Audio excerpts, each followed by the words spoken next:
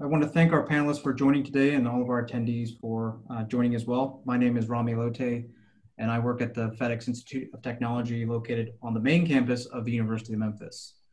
As you all know, COVID-19 has had a massive impact on our economy globally. And the reason we wanted to host this session from the Institute's point of view was we wanted to see what the local impact was like and what the local recovery will look like, less so on a macro, but more on a micro scale. And we're lucky today to be joined by 4 panelists from a diverse group of and influential groups around the city. We have Ted Townsend, who's with the University of Memphis. He's the Chief Economic Development and Government Relations Officer.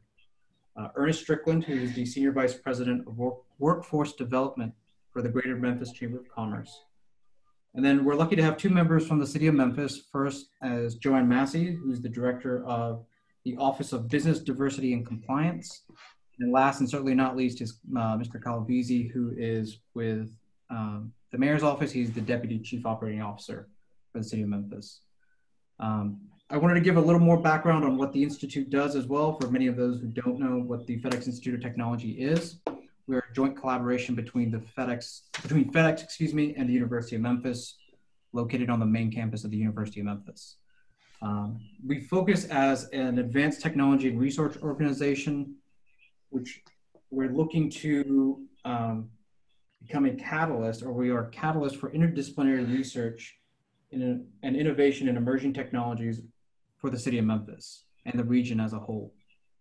What we're looking to do from a 3-phase approach is looking at cutting edge technology research, emerging technology, workforce development trainings, and then just engagement within our tech community. And we do that through a number of myriad of approaches. And if you have more interest or you want to learn more about the Institute, feel free to ask away in the chat box or visit our website, memphis.edu/FedEx. I'll give each of our panelists a minute or two to introduce themselves a little further if they wish to. Ernest, I'll start with you. Hi, thanks for having me, and good morning to everyone. Again, Ernest Strickland, Senior Vice President of Workforce Development with the Greater Memphis Chamber. We work to make sure that simply our community has a high quality skilled talent pipeline so that our companies can find the individuals that they need to perform the roles in those companies, and that individuals can have good paying jobs, to have meaningful employment, to take care of their families. So thank you for having me. Thank you. Ted, we'll go next. Yeah, so I'm Ted Townsend. I serve the university, as Rami mentioned, as the Chief Economic Development and Government Relations Officer. So our office is responsible for interfacing at all levels of government, local, state, and federal, advocating and advancing the mission of the university, hoping to find additional collaborations and financial support for all that we do enterprise-wide. We also focus on economic development, and with that, we have the University Neighborhoods Development Corporation, which is our distinct university district, where we promote and try to attract additional economic development within the footprint of the university. And most recently, we launched the University of Memphis Research Foundation Research Park, so UMRF Research Park, which has recruited and attracted companies that are coming from advanced industry sectors that have inherent ties to the research enterprise on campus. We've had great success there. The 10,000 square foot phase 1 facility is nearly full. And so what we're striving to do is attract that type of public and private support for growth in the district, where companies are creating high quality jobs for our students. Great. And the Institute was an instrumental part in getting the research park off the ground, but Ted's division has taken it over and done great with it. So we're very, very happy with phase 1 and look forward to the next phases of the research park. Joanne, next. All right, thank you, Rami. Thank you for having me here. As Rami said, my name is Joanne Massey. I'm the Director for the Office of Business Diversity and Compliance for the City of Memphis. We serve as the central resource and service center for locally owned small businesses. We actually serve businesses in the Memphis MSA. So we stretch out to counties in Mississippi as well as Arkansas. Our main mission is to support small businesses in accessing opportunities to bid on city contracting, as well as building capacity to bid competitively for private sector opportunities. We work really closely with a lot of our partners, of course, Ernest Strickland here, as well as TED and the University of Memphis, Epicenter, Starco, and the list goes on. But our main focus is helping to grow small businesses in our community and helping them to contribute to the greater economy. Excellent. And again, certainly last but not least is Kyle. Yeah, I appreciate the invitation to be here. Again, my name is Kyle Veazey. I'm the Deputy Chief Operating Officer for the City of Memphis, serving Mayor Strickland and our Chief Operating Officer, Doug McGowan, whose office is 2 doors down right here. My job is, I love it. It's unique. It sort of works in a number of different swim lanes. I tend to sum it up as projects, policy, and economic development.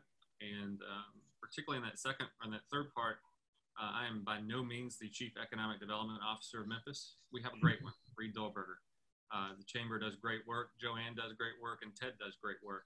What I think that what the mayor asked me to bring to the table was to be sort of a connective tissue and how we can connect City Hall more cleanly with all those organizations. So I do a lot of work with companies that are looking to locate here or locating here on infrastructure needs and sort of any interactions they have with City Hall to sort of be more of a proactive handoff as opposed to reactive. So that's the work that I'm involved in every day, and I appreciate the chance to talk to you about it. Great. And yeah, again, thank you all for joining and participating. I had a question to kick off right off the top of my head, but based off the little conversation, Ted, you and I were having right before, I actually want to cede the floor to you if you want to share the news from the legislative session that ended last night or early this morning. If you want to go ahead and share that news with everybody. Yeah, sure. Happy to do so, Rami. Yeah, and I'm thrilled with this. Obviously, the Tennessee General Assembly 111th called sine die, as they say, at 3:15 a.m. this morning. But you know, they're obviously facing a lot of pressures with the economy and the impact of COVID-19. It really hit higher education and all of us, right? So we were originally in Governor Lee's budget, a recommended budget, to include funding for our STEM research and classroom building, as well as $5 million non-recurring for research, which was going toward our pursuit to becoming a Carnegie R1 research institution nationally. And we were really proud in that despite the March version of the stripped out budget that they passed, and then even coming back and seeing what the impact is after a couple of months on the state's economy, we were really happy to have support in the legislature for the STEM building. The House actually put it in their budget amendment, and that was on Wednesday, and they selected 2 of the 4 projects that Governor Lee had recommended. The TCAT in Chattanooga focused on advanced manufacturing, and the University of Memphis STEM research and classroom building at $32.9 million. So it obviously there was a day worth of negotiations, and the Senate passed that in right around midnight last night. There are 3 different components of the bill. You have appropriations, the implementation of the budget, and the bond bill reflecting those 2 projects that I mentioned. In the Senate, it was unanimous, 29 votes in favor, no votes. And in the House, when they picked it up about 30 minutes later, passed all 3 at 12:36 a.m. And the bond bill received 91 ayes and no noes. So what I mentioned to Rami is that you saw statewide bipartisan, unanimous support of this investment that is going to be critical to the recovery of Memphis's economy. So we're grateful and thrilled, albeit sleep deprived this morning. Burning the midnight oil, as they say.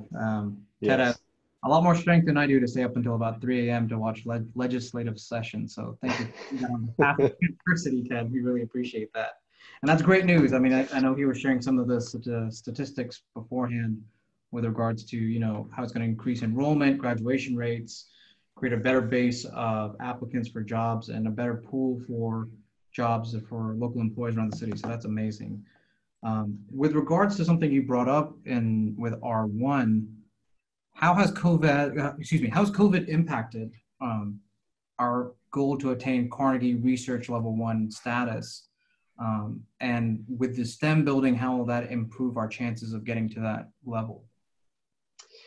Yeah, so, you know, I think that we are fortunate in that over the last several years, the administration and now our independent board of trustees is focused on operational efficiencies and to, under Dr. Dhaliwal's leadership, to create this culture of research on campus, recognizing the importance of this. The moonshot was Carnegie R1. That's been a pursuit for the last few years. And we understood that nationally, universities that were R1, you know, the return on investment was estimated at 4 to 1. And so we wanted to drill into that a little bit more. But we also recognize that 85 to 95% of R1 institutions have a research or tech park. U of M did not have one, so we've been successful at launching ours. And so you've also seen a 70% increase in research expenditures on campus in the last 12 months alone. So the culture shift has taken shape. It has been adhered to and enthusiastically supported, not just in STEM fields, but in education and other colleges and schools on campus. And those expenditures have mattered. The addition of postdocs and research personnel, all of these are incrementally improving the economy despite the pressures that COVID has placed. You know, we actually implemented fully online instruction in a week and a half. I think that success is based on the fact that we've been providing online instruction over 2 decades and have been a leader and nationally recognized for our online instruction. So we're thrilled with the position that we've been in. This investment from the state only helps to continue that pace and in fact, in my opinion, help accelerate it.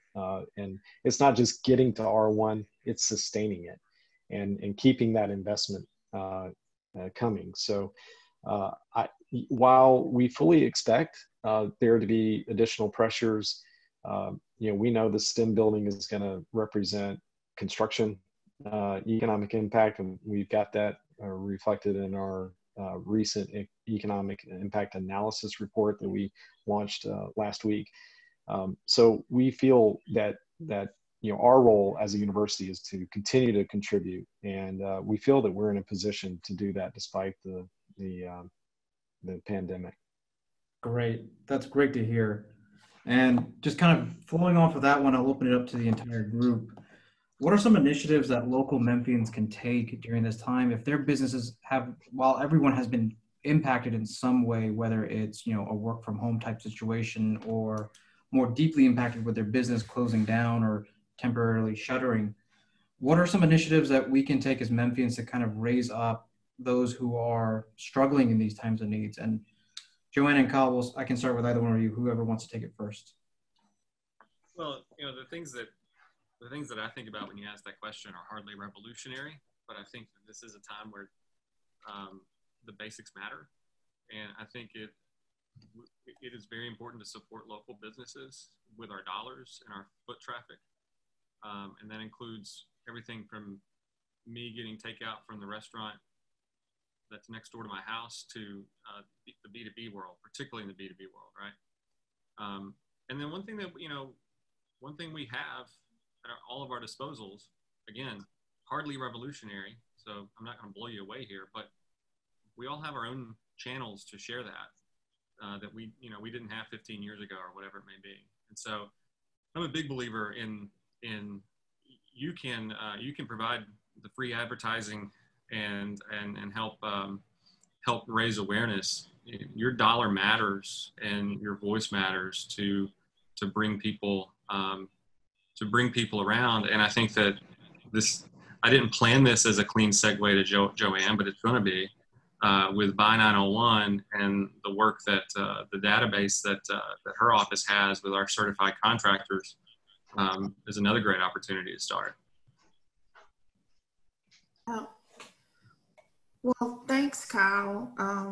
That is a great segue, so thank you very much. The buy901.net website has hundreds of locally owned certified small businesses. And so that's one way, Rami. Again, that website is buy901.net for the attendees here. In addition to that, our office is focused on helping small businesses transition. This pandemic is a new normal for a lot of people, but it really truly is an opportunity. It's an opportunity for our community to change how we do business. As Kyle said, focusing on local small businesses, buying from your neighbors and working together is really important. For our business owners, it's a chance for them to look at their business operations and to look at how they can streamline, transition, or improve. There are so many opportunities that have come out of this pandemic, especially for business owners. And the City of Memphis has been focused on ensuring that we're buying local as much as possible. And this is a great segue to Ernest, because the Chamber has done a lot of work in identifying local businesses that we can purchase personal protective equipment from. And so I'll turn it over to him. Great segue. Definitely. Thanks for the plug, Joanne. But to the earlier point, right now is time to really support our local businesses. What we realized, the Chamber realized early on, was that there were going to be a lot of confusion. What business is open, which business is closed, who has modified hours. And so all those uncertainties can potentially have a customer say, you know what, I'm just going to go on my phone and order something, online. So we created the Open 901 Business Directory, which provides a free listing of all the area businesses that remained open and those that had modified hours, so that the community could know which businesses they could go to support. That link is located on our business resource page, our COVID-19 business resource page, located on the Chamber website. And so, in addition, today is June 19th, which is a special day for African Americans in this country and for the country as a whole. And so today is a good day to go out and support your Black-owned businesses. In that same line of supporting local companies, minority companies really tend to struggle when there's something such as this magnitude that occurs that negatively impacts their businesses. So today is a great day to go out and support local and support Black-owned businesses. Rami, if I could take a moment to add to Ernest's comment. Yes, today is Juneteenth, and one of our certified local business owners, Cynthia Daniels and Company, is actually, she actually put together a Juneteenth virtual shopping experience. Oh, wow. And as a matter of fact, yesterday, she was featured on CNN. She's been interviewed across the nation for doing this. And so it's not too late for people to join. It's an all weekend event, kind of like, the Black Fridays that we have for the tax-free shopping. but you can Not the shop. mass shoppers, you know, like attacking each other going at the door at 5 a.m. Right, Right? right, nothing like that at all, nothing like that. But you can go to Facebook and you can just search Cynthia Daniels and Company, and you'll see the Juneteenth virtual shopping experience. Black-owned businesses, both local and some across the country, are participating in this, and it's hundreds of businesses. Father's Day is fast approaching, so happy early Father's Day to Ted and Ernest for sure, and to Kyle and his puppies. So you can definitely shop during the Juneteenth virtual shopping experience with Cynthia Daniels. Great. Thank you for mentioning all that. And if you want to share any of the links to, this goes to the panelists or any of the attendees, any links to anything that they've mentioned, please feel free to do so. We'd love to promote those out. And Ernest, I wanted to follow up with you on one point. You know, with supporting local businesses, how has investment during these last 3-4 months from outside sources for major projects or even minor projects, or projects of any size, stayed within the Memphis area? Has it increased? Has it remained steady? Have we seen a decrease? And what is kind of the outlook? I know that the global economy, you know, took a beating these last 3-4 months. What can we expect? Because I know over the last, 8 years, there's been, I think, a couple $1 billion worth of investment in the greater Memphis area. What can we see going forward for the next, say, 18 months? So I'll start kind of nationally. There's a organization that we are members of. The Chamber is a member of Site Selectors, and they have what's called the Site Selectors Guild. In April, they took a survey of their members, and these are economic development professionals from all across the country, and they work on projects all over the globe. 52% of those surveyed indicated that projects will be placed on pause in the near term. And so nationally, we're of course seeing a lot of projects being placed on hold. As we like to say, uncertainty is the enemy of capital investment. And that 52% indicates how uncertainty is really causing projects to really come to a halt and a pause. Luckily in Memphis, we have very resilient industries, manufacturing and logistics. And very true. Work is actually up year over year. So for 2020 to date, we have landed 1,421 new jobs, and we've retained 105 jobs, representing a capital investment of about $500 billion. It's important to note that Amazon and UPS are captured in those numbers, both very big projects. But just to give you a sense of what I mean, last year this time, our economic development efforts had yielded 1,000 new jobs and 540 retained jobs. So the retained job number is definitely down, which is an expression of not a lot of expansions really happening here in our market or nationally. But we are seeing the logistics and e-commerce sector, which we're very much a driver in, really maintain and thrive during these times, which is a good sign for our community.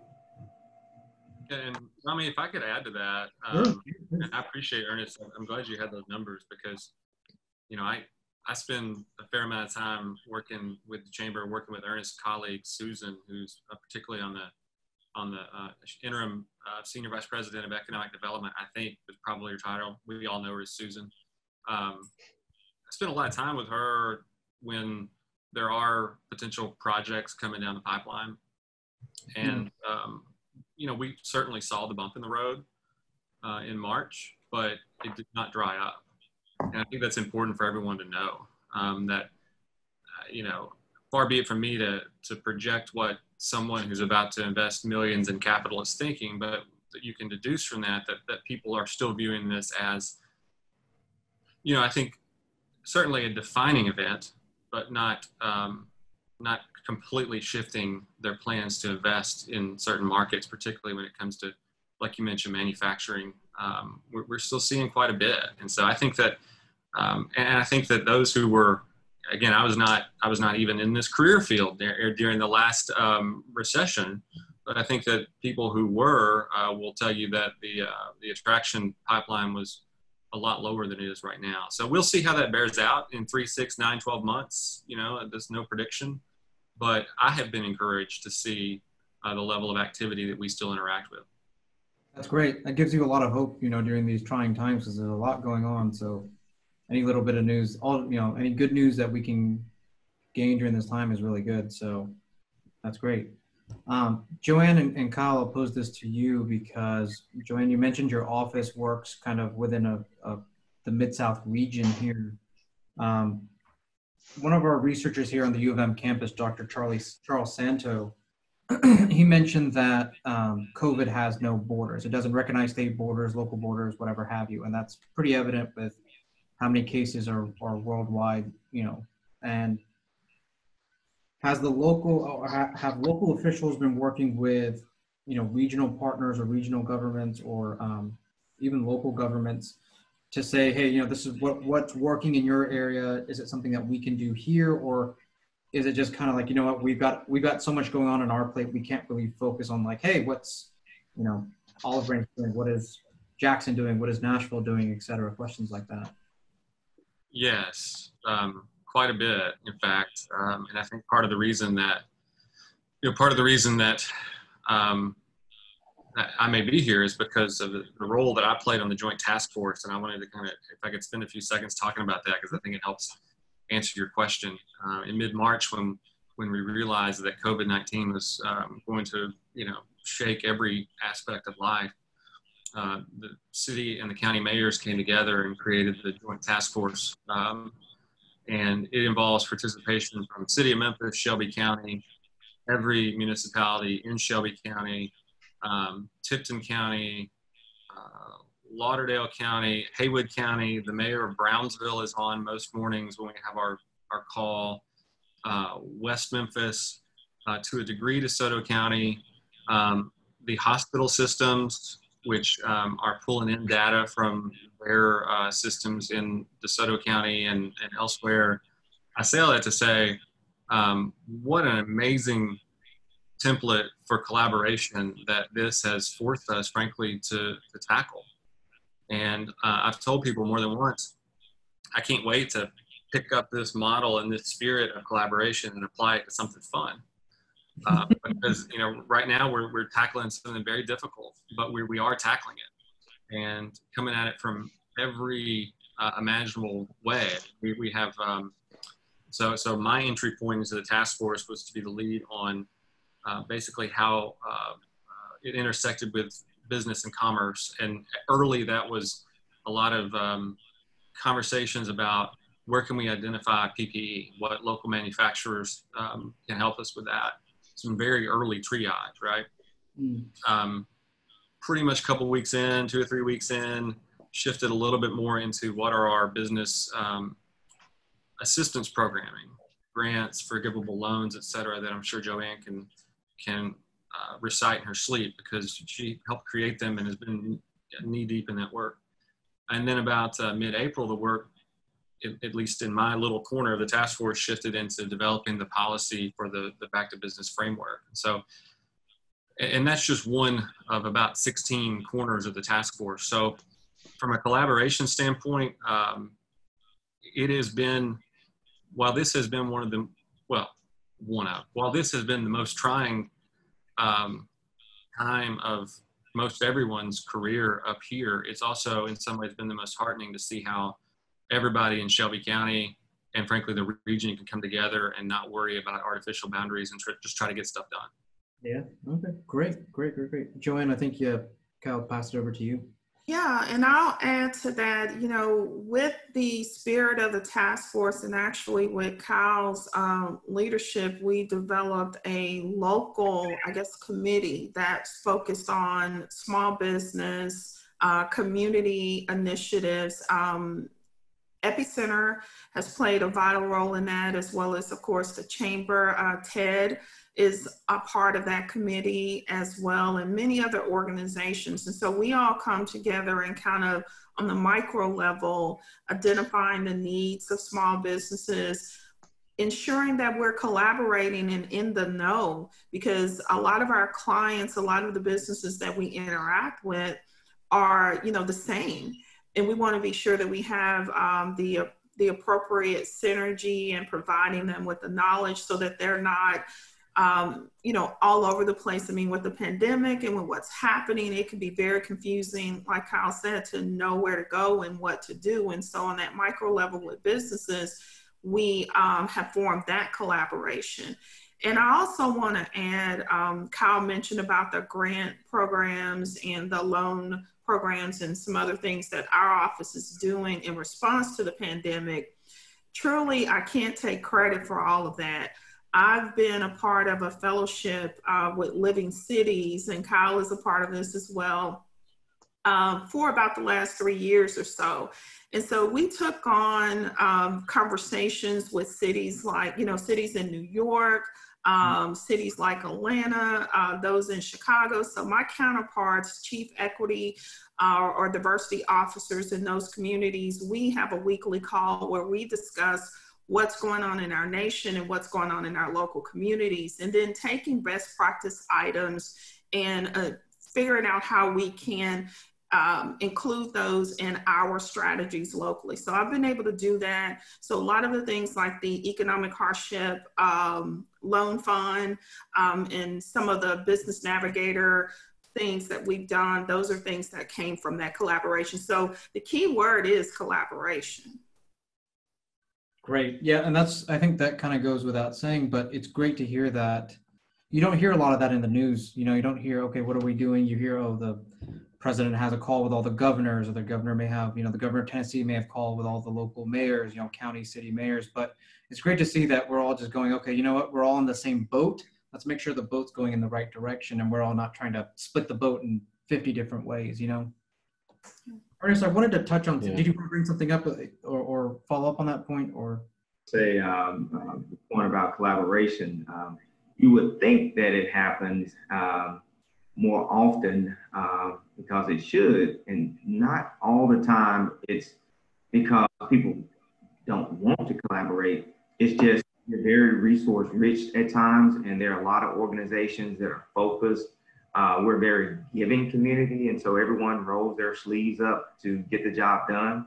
But oftentimes we end up duplicating efforts, or we end up not collaborating as much as we should. And so in this environment, it is forcing us to over communicate, which leads to increased collaboration. So as Kyle mentioned, I hope that we maintain this level and this new culture and take it into ways in which we can collaborate for more fun and more optimistic type of projects.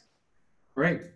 And I'll follow up with Ted on that point. Ted, how can higher ed be, I'll let you speak on the collaboration part, but I wanted to follow up and say, how can we as the University of Memphis become kind of a leader in this area, not fostering collaboration, but also just generally lead the way as a model for other universities or other, the city can sit there and say, look what the University of Memphis is doing, and how this is a model going forward.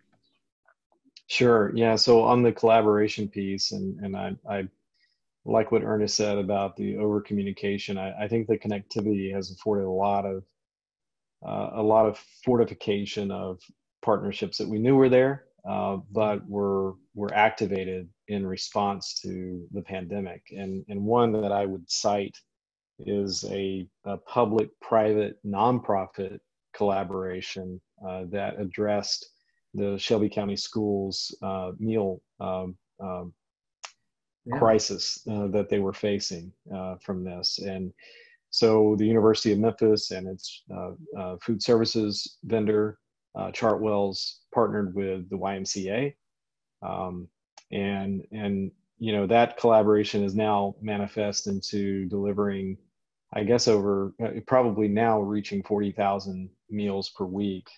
They started out with lunch, and they've added breakfast, and they started out Monday through Friday. They've added Saturday, Sunday. So I think that demonstrates the incredible need that our community has on something, to Kyle's point earlier, that's very basic. And the pandemic flipped this into a crisis mode, but for that collaboration, I don't think that very basic and necessary meal service would have been provided to our community and the folks that need it most. To me, what's revolutionary is getting to a point in economic recovery where that's a value add for these children and not a basic necessity. To me, that's where I think we all need, as leadership, to be focused on creating an economy that is sustainable for all and inclusive of all, so that a meal at school is not the only meal you get. And when you're hit with a pandemic, the doubt and the question and the fear starts to enter the parents and the children's minds of, how am I going to eat today because I can't go to school? Right. So that's one that I think has been a shining example of collaboration in response to this. But, that's one role a university can play. I think, our access to the corporate community and the partnerships that we forge through our corporate strategy council, along with just the like the FedEx Institute of Technology being an innovation hub.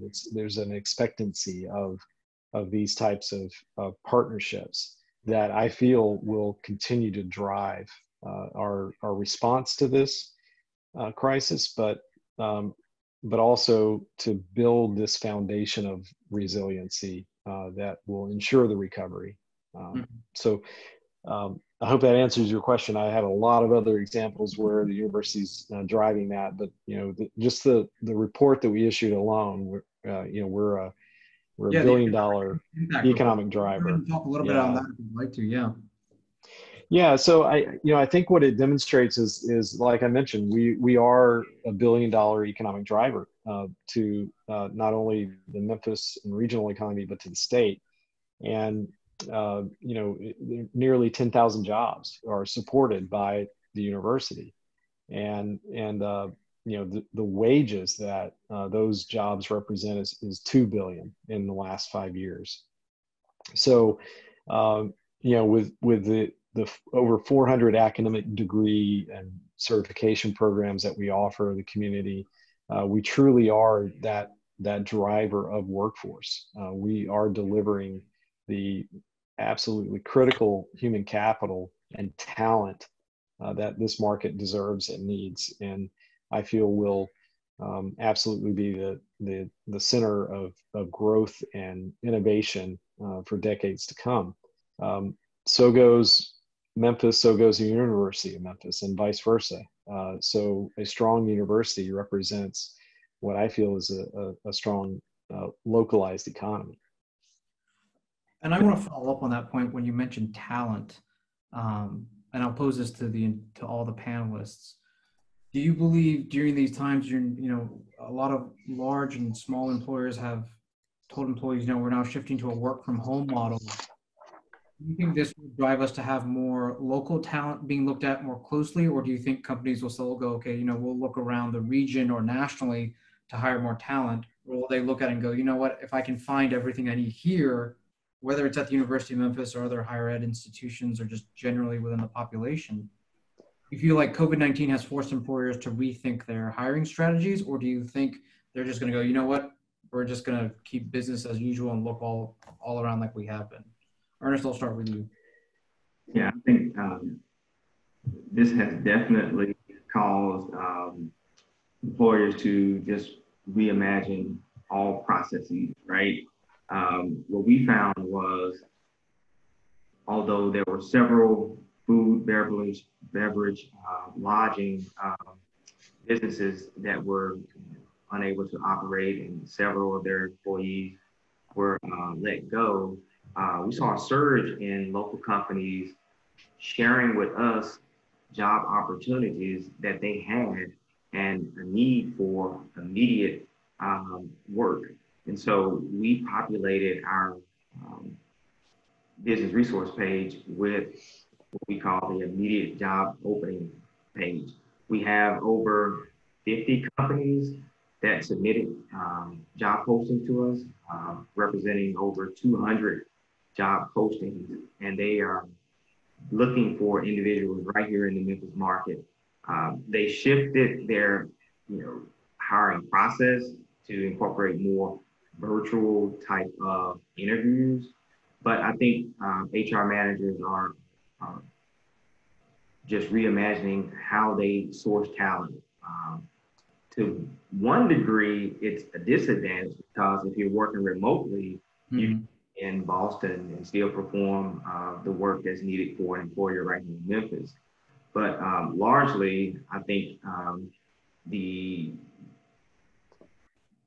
new way of sourcing talent will be, looking close proximity first and expanding that reach as you're unable to find the individuals that you need for the jobs that you have. Great. Yeah. And I would say, Rami, to that, we certainly have seen a shift, and I think there's consistent analysis from employers. We've talked to those that are in the research park, but there is a certainty and confidence that is provided when you have a university that's conferring over 4,500 degrees every year. In fact, this last virtual commencement, we had our largest graduating class ever in our history. And what's interesting is that 70% of our graduates stay home.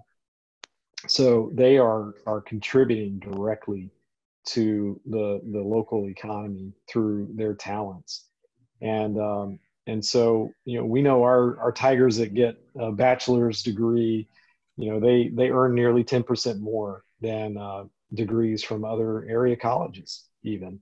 And the advanced degree holders earn 22% more than their peers. So we feel that despite what this has forced employers to look at, they're going to look at home, like Ernest said, first. They're going to start here.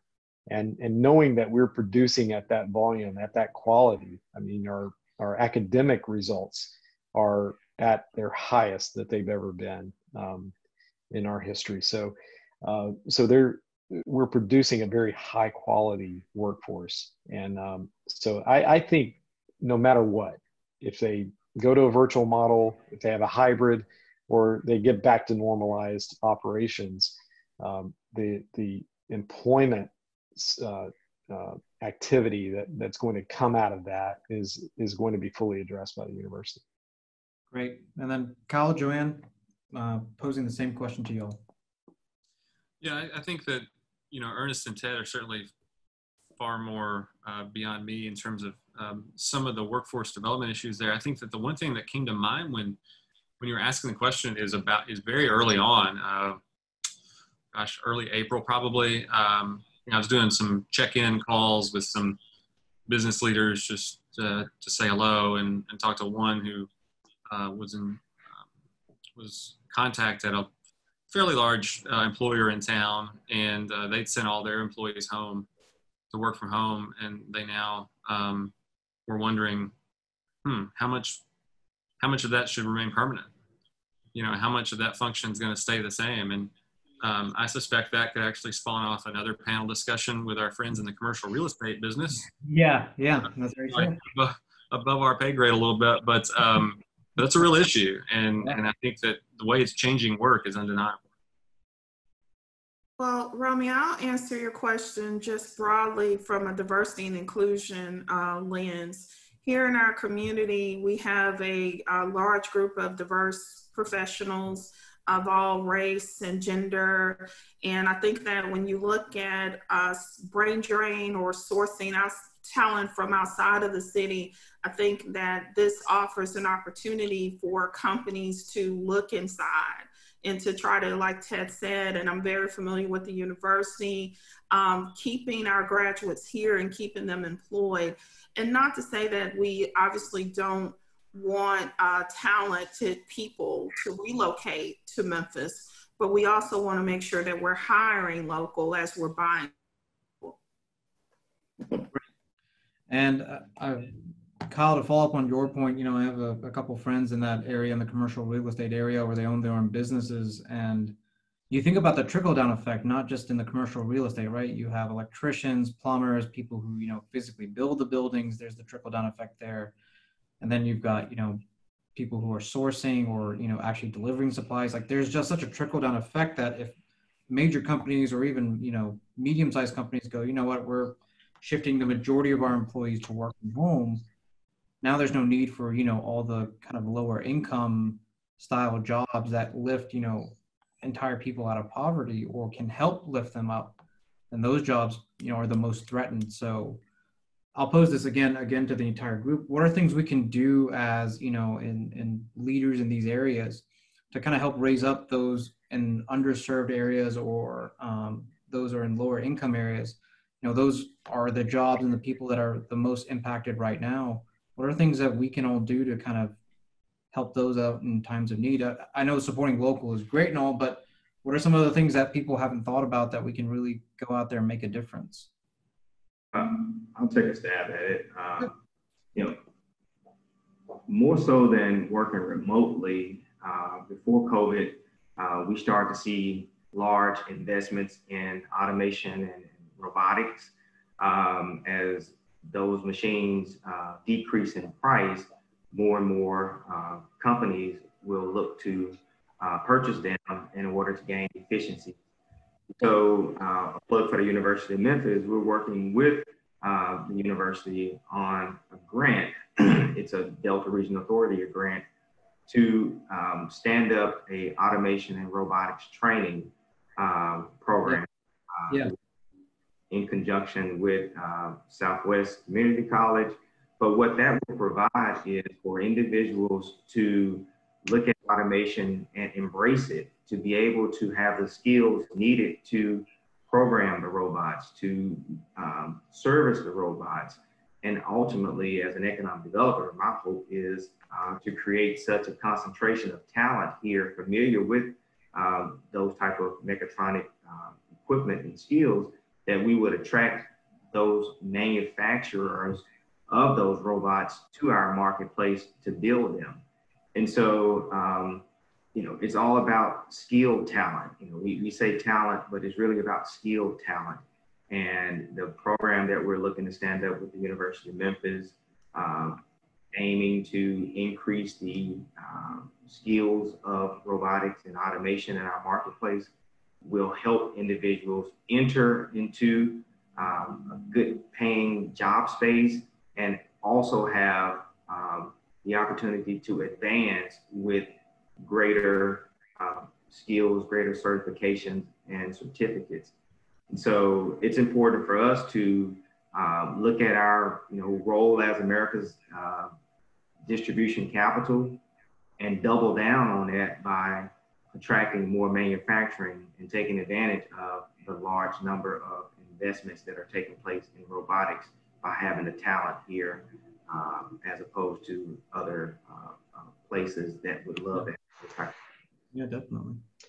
Yeah, and I think that fits well, Ernest, with one of the questions that I just read from Milt Capps. And Milt, thanks for being on. Asking about those types of opportunities for tech innovation, and one that I think is really exciting and is still moving forward despite the uncertainty in the economy is the Union Row project, which is $1.4 billion development that is focused on hotels and office space. And we're looking to leverage our smart city research cluster, which hopefully will become a full institute in the coming years, to be a major player in that. And I know we're partnering with the City of Memphis and the Downtown Memphis Commission and StartCo and the investors in the project to ensure that we're creating this digital city, the largest smart city project of its kind in the nation. So in addition to being that distribution capital, there's no reason why Memphis can't be identified as the smart city capital in the next decade, or the ag tech capital of the world as well. And what's really great about that, and you mentioned the underserved communities that have been disinvested generationally. What I love about the aspect of Union Row is it's focusing on this digital inclusion and turning on what we think is a basic utility, but also a necessity for everyone, and that's broadband to the South City neighborhood and others I know have been targeted. Union Row's in an opportunity zone, which also speaks to Milt's question. So they're pulling all of the levers to maximize the private investment that's being put in. And given the scale of this project and the fact that it is holistic, it's not just focused on putting up shiny, gleaming buildings in the entryway to our downtown core, but it's also focused on making sure the community feels the benefit of that and is brought along with it. So our students are going to act as digital mentors in partnership with others in the community who've been operating in that space. It opens us up for EDA grants, and I know that there are a couple of those opportunities that are in the near future as well, which we'll pursue as a collaborative. But that's how I think we continue to build that density of tech, innovation, workforce, and inclusion, so that we all benefit from this. Great. And I want to follow up with one point with regards to this, the Smart Cities Research Cluster, but I'll let Kyle, you and Joanne go, and then I'll come back to that point. I don't have anything to add. I think Ted and Ernest covered it well. And, of course, we're familiar with the Union Row project and working really closely and partnering with Starco and Kevin and those folks. Yeah, and I think, workforce development is and was my answer to the question. And, who am I to talk about workforce development when we got a pro like Ernest in the room? But I do think that the thing that came up when I was listening to Ted talk about, disinvested neighborhoods generationally. And I do think, and we're still very much in the infancy of this, so that the number of visual returns on it are still slim. I understand that, but we have our first comprehensive plan in the city of Memphis at 40 years, just adopted last year, Memphis 3.0. And, I know some people, you look at that and you say, okay, Memphis 3.0, comprehensive plan, I don't know what that is. I get it. Like, I understand it's a big, thick booklet. But the point that I like to make about Memphis 3.0 is, city government under the leadership of Mayor Strickland has a true roadmap for investing in areas that have not seen it in far too long. And, it's hard to describe it, but I can tell you that we frequently have conversations here in City Hall, whether it's, Doug and me, or Doug and John Zena, or me, or Paul Young, or Joanne. My goodness, Joanne, I talk about this a lot, is wouldn't it be nice if we do this thing, whatever that may be? And then the next question, now that we have Memphis 3.0, is, okay, what is a community anchor we could do that in?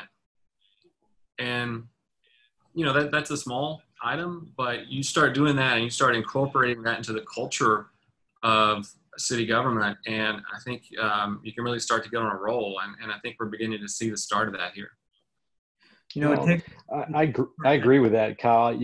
There are a lot of think tanks out there, but there aren't a lot of do tanks. And what I love about the 3.0 plan is that you see it becoming operationalized.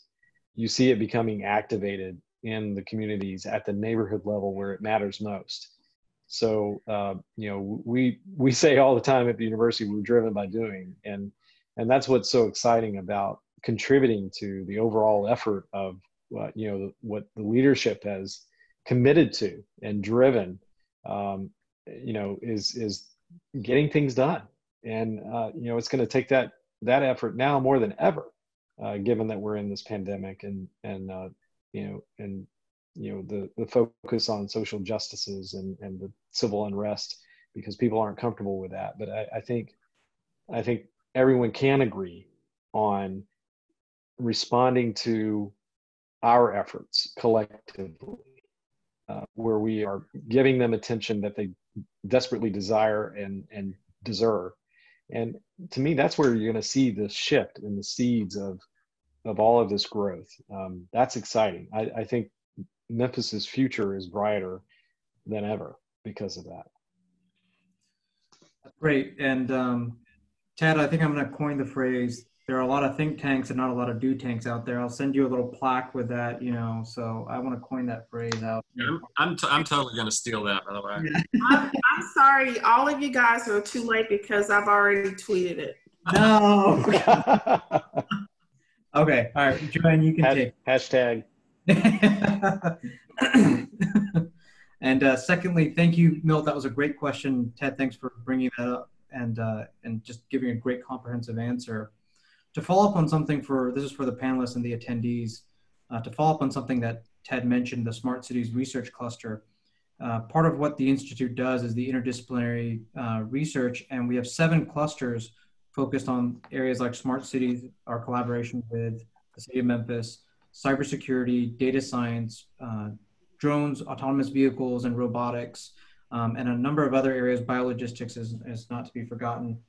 But you can go on our website, which is memphis.edu/FedEx, and you can take a look at the research that's being done here at the Institute, but then as a whole within the entire division of research and innovation. As Ted said, our executive VP of research and innovation, Dr. Jasbir Dhaliwal, he's been leading the effort for the university to reach this Carnegie Research Level 1, which is the highest tier possible, because it opens up so many more avenues for research funding. And, it looks like we're on track to reach that goal here. So that's great. That's great. And so far, if anyone else has any questions, please feel free to, like I said, ask them in the Q&A box, ask them in the chat box.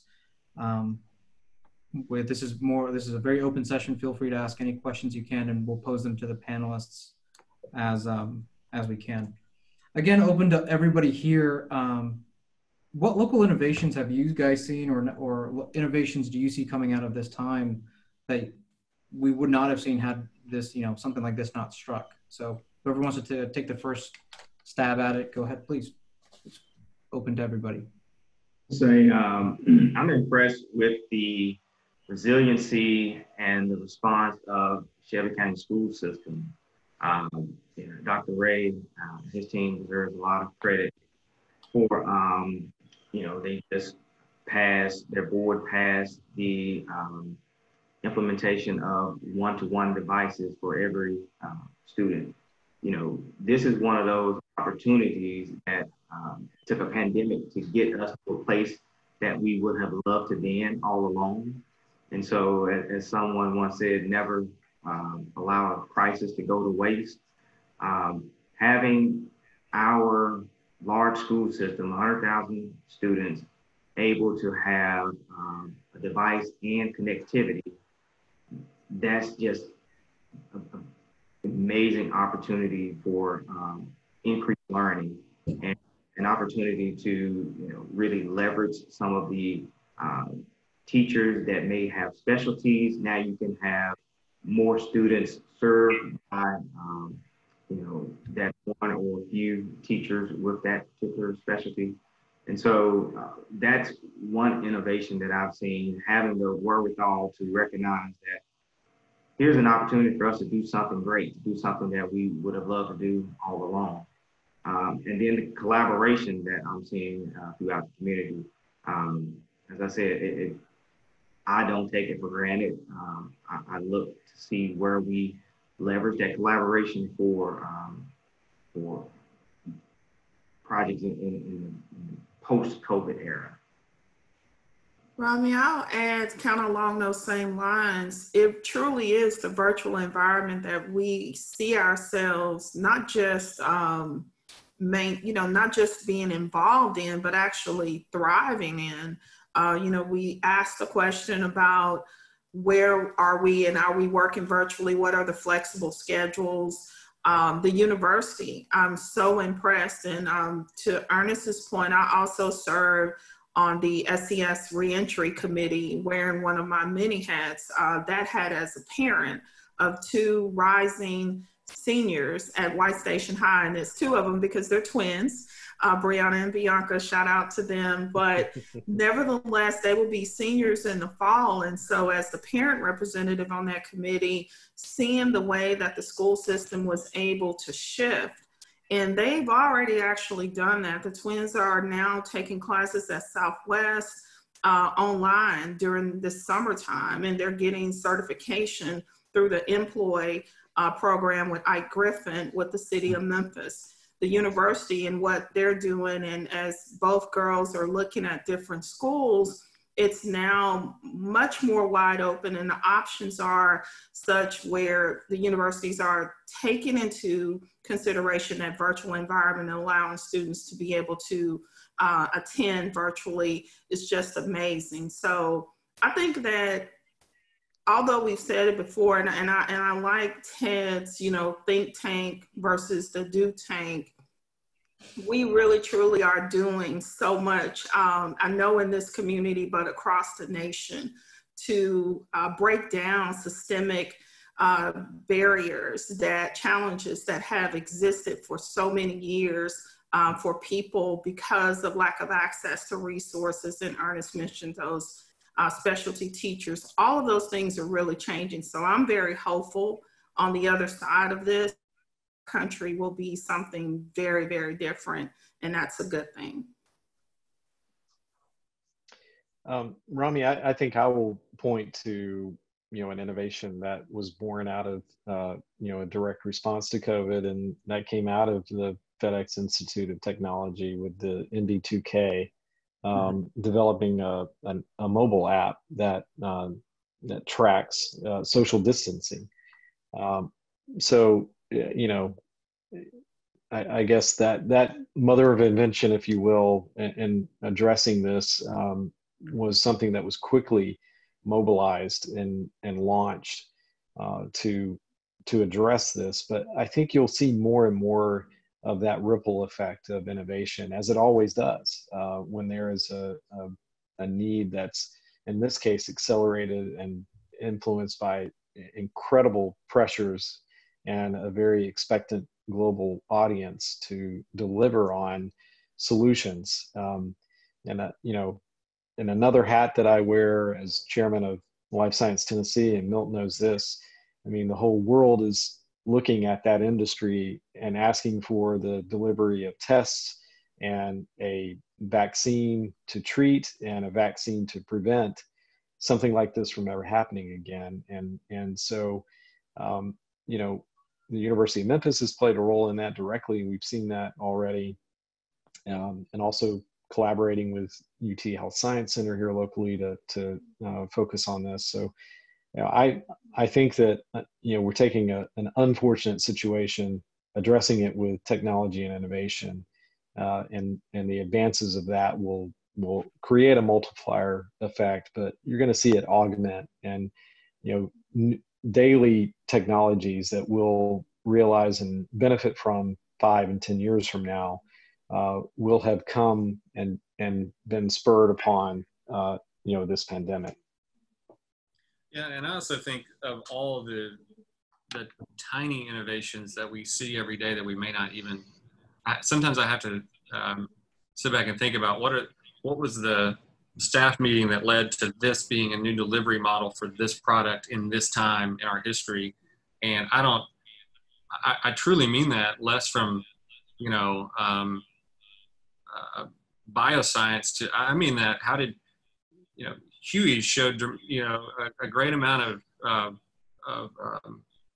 innovation, if you want to call it that, in terms of now they have numbered parking spots when I pull up to get my food, and you text to tell them you're there. And I remember the first time I went to, I think, Slider Inn, and you pulled in and you're like, man, numbered parking spots. And again, that's not revolutionary, but I don't know, but the Jameson slushy is revolutionary. Yeah, there's no doubt about that.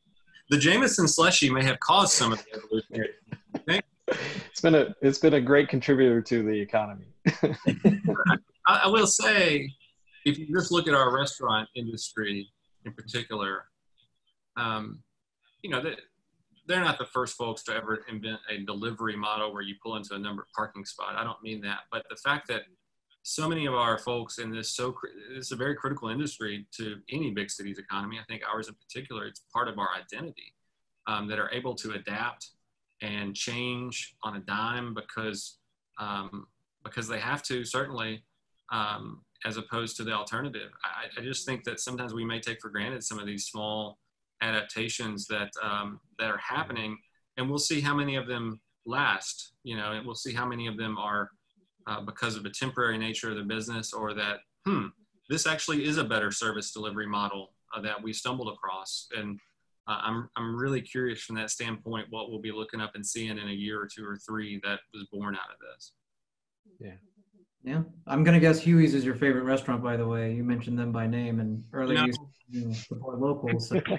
I love Huey's, and I happen to live pretty close to the one in Midtown, so it's Nice. Convenience as well. Yeah, it's a favorite in my household as well. My wife is from New York City, and she was asked recently by someone. She goes, "What's your favorite restaurant been since you've moved?" You know, she's been here for 4 years, and without a second's hesitation, she's like, "Oh, Huey's."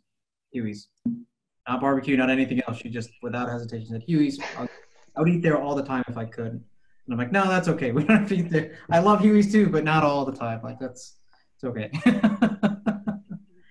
Apparently, we're getting close to lunchtime. Everybody's talking about food. Yeah.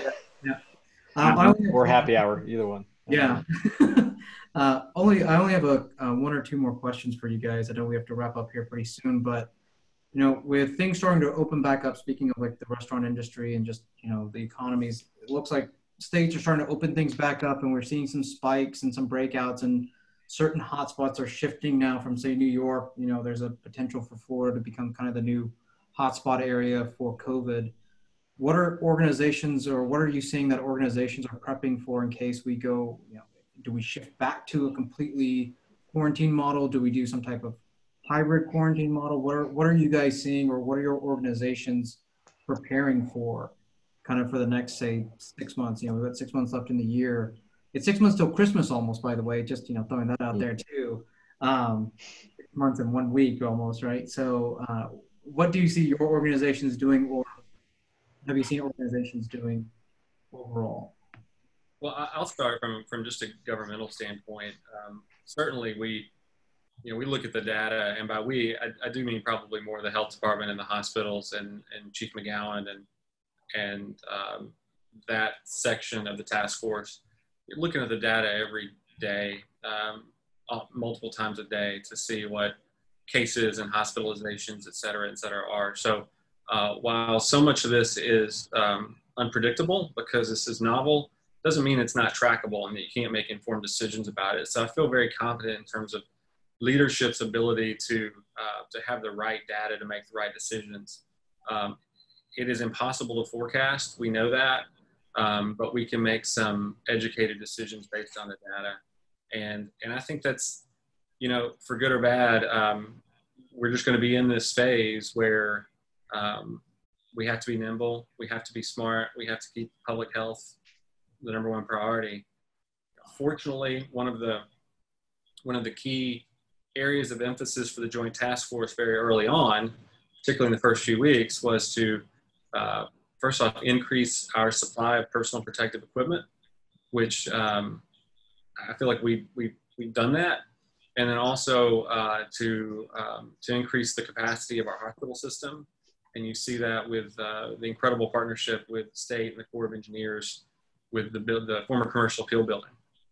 So, you know, we don't know what the future will hold, but I feel like we're in a much more prepared spot than we were in mid-March, for sure. Great. Ernest, what have you seen both within the chamber? How are you guys preparing for, you know, potential spikes or a second wave, as they're calling it? Are you guys looking to continue on with some of the programs and initiatives that you guys have started, or is there something else in the pipeline that we should look forward to? Yeah, we're remaining nimble. We have found that we are able to be effective working remotely, and so we'll keep this remote work going for a little while longer, we also committed to being that information central, providing up to the minute information for our members. For instance, our business resource page, just the immediate jobs section of that page alone received over 30,000 unique views. And so now that we've opened up these channels, we've gained this digital real estate where the community is looking for us for accurate information.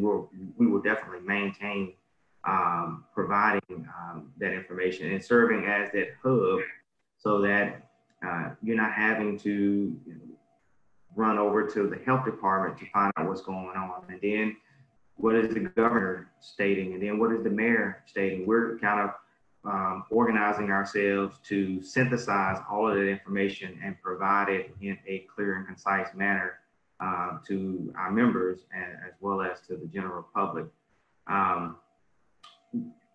Inside of our offices, we're looking at different social. I don't like the word social distancing. I like physical distancing. We remain social with one another, but physical distancing. So we're taking precautions to organize our office in such a way where we can limit the number of individuals. We're relying more on virtual meetings as opposed to those in-person meetings that we were so married to. And when we do have in-person meetings, we're limiting the number of folks that we're inviting to those. So all of those measures are our attempts to be prepared, be flexible, should spikes occur, causing us to revert back to a phase one type of environment. That's true. Great to hear that. And Ted, before you jump in, you and I are in a unique position, I believe, because within the higher education system, like within the University of Memphis, we're kind of in this bubble almost. We've got this such an insular where people come on campus and they either come on campus and leave, or they come on campus and then they stay. They stay for a while, they have multiple classes, and I'm lucky enough to be on one of the groups that's trying to mitigate risk for on-campus classes in the fall. And there were so many little minute details to think of, but I'd like to hear your perspective on all that, and then I can speak a little more to that. Yeah. So just like with everyone, the onset of this pandemic forced a lot of really quick action, and so our students went on spring break. We saw the impact of this and where it was going, and so we extended spring break by a week to prepare and identify what our strategy would be moving forward. And in that time period, as I mentioned earlier in this, we converted to a fully online format with student safety and campus staff safety being the focus of that, right? But we remained open in the sense that 700 of our students were in housing, and many of them face housing and food insecurities, and we wanted to protect them not only from the virus, but also those other factors that could become threats to them personally. So I'm extremely proud of the efforts of the entire campus community that came together and converted over 3,000 courses to an online format. The whole faculty embraced this and supported our students to finish the semester strong, and many of those moving on to graduation. But we've remained under this very cautious, thoughtful posture to ensure that we have the safest environment possible. We're looking at a multi-phase reopening as well, and you mentioned it. 25% now, and phasing into that as it allows. we've got multiple work groups that we formed that have talked about reopening and what that would look like from a facility standpoint to a student support standpoint. But everything continued to flow, student aid, everything. We focused and we're centered on student success. And all of the wrappers that we've built over time have remained in place, if not grown stronger. So we will come back. We hope that we can maintain that, opening a week early, working through fall break, still observing Labor Day, which other universities are not. And I think I'm going to use that as a recruiting tool. We're like the best. You at least get Labor Day, but finishing early at the Thanksgiving holiday, and then doing all exams online. I think that's pretty standard from what we see of universities across the country. And then having that break between, Thanksgiving and the spring semester, which will hopefully start in January. But yeah, that's what we've been focused on, just not having to rush out there and get our plan out there, but, to look at the data, let data form our strategy, and then, be guided by the principles and values that we hold near and dear. Yeah, and I can follow up on that, being on, like I said, on that work group that's looking to mitigate on-campus risk. As Ted mentioned, this is for all the panelists and all the attendees. We went to that model where we said, okay, we're going to shift back, school starting a week early, all the stuff Ted said, but, it's more about on-campus risk as well. So it's limiting the number of people on campus. It's, whether it's PPE, personal protective equipment, whether it's, those in higher risk categories, trying to sit there and, think of their needs and the vulnerability the needs of the most vulnerable. So there is still a lot to be considered. And, this pandemic by no means is over, but I'll get you guys out here. Thank you guys so much for being here. I'll get you out here on one last question, and it's a positive note. I feel like we kind of were positive, and then we talked about Huey's, which was really positive, and, let's end on another positive note here. And then you remind everybody it's holiday shopping time, right? Yeah, it's not. But we should all go to Cynthia's website. We can get our holiday shopping done now. Down in the chat. Yep, that's down in the chat. So that's been great. Thank you guys for everything.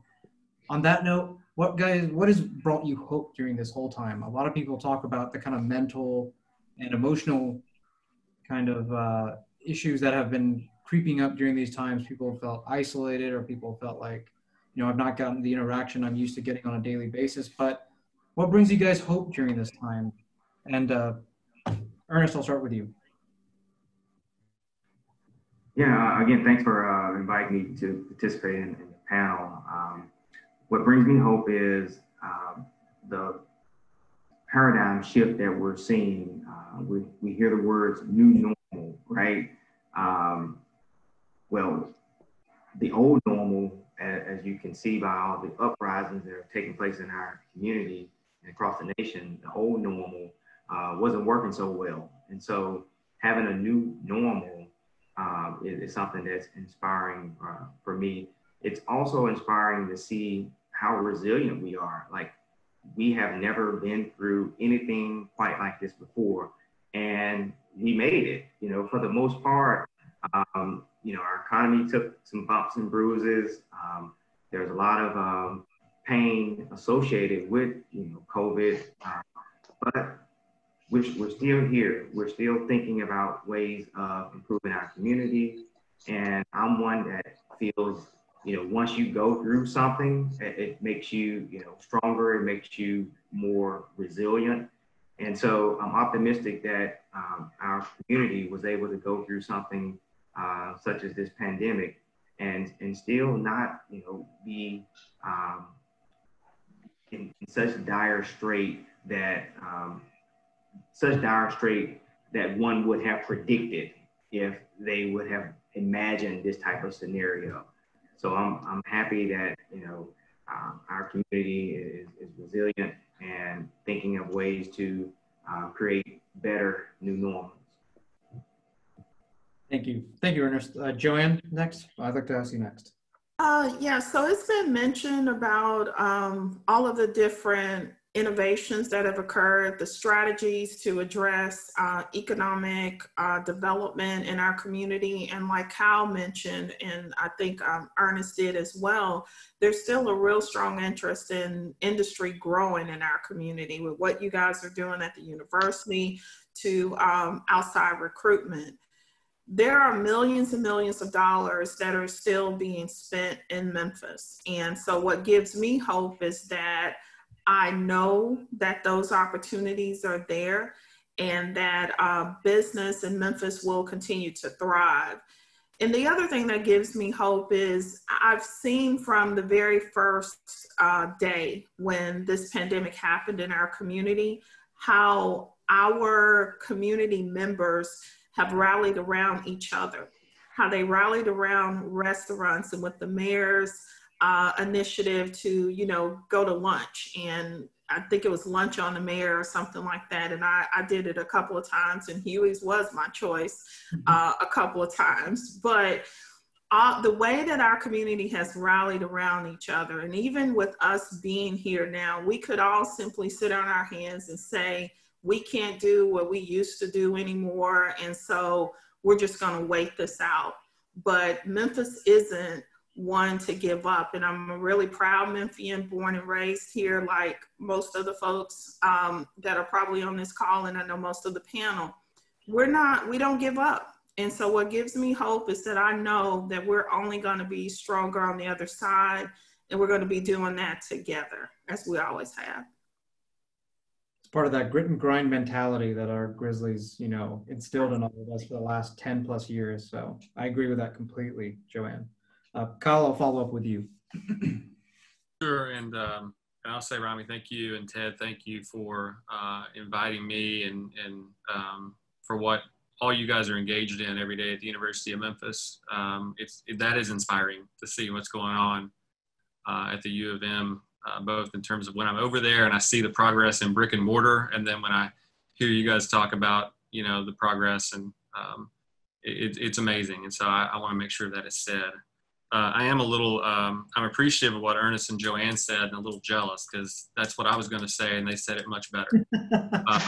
I have seen, the thing that gives me hope is certainly the collaborative efforts that we've had, and also the amount of activity that we continue to deal with. If we were sitting around here twiddling our thumbs because there were no projects, I'd be having a hard time answering that question professionally, and that's not the case. So no doubt the resiliency of Memphis in the face of this unprecedented time, but also resiliency in a recognition that, I think Ernest, you said it quite well, that the old normal wasn't working for a lot of people.